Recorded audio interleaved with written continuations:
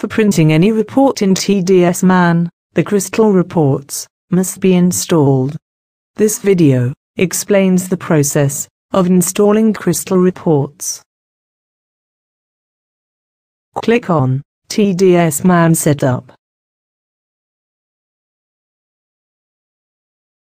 Click on Crystal Reports for .NET Framework 4.0. Click on CR Runtime 32-bit 13012.msi. And the system will start installing Crystal Report.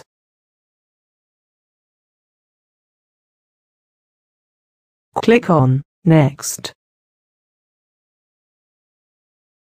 Accept the license agreement by clicking on I accept the license agreement. Click on Next. Click on Finish.